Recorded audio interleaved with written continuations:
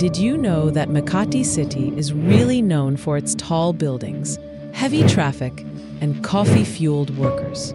But beneath those high heels and high rises lies something a bit more shaky: the West Valley Fault.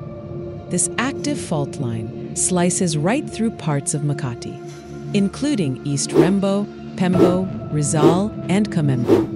It's part of the Valley Fault system, stretching about 100 kilometers from Bulacan down to Laguna. Experts from PHIVOLCS say the West Valley Fault moves roughly every 400 to 600 years, with the last major earthquake occurring around 1658. So yep, it's been quiet for over 360 years. Too quiet.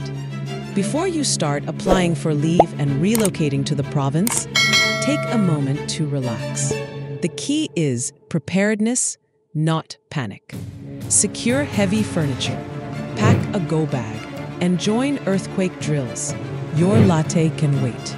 The West Valley Fault is real, not a rumor. Stay informed, stay ready, and let's make sure the only thing shaking in Makati is your morning coffee.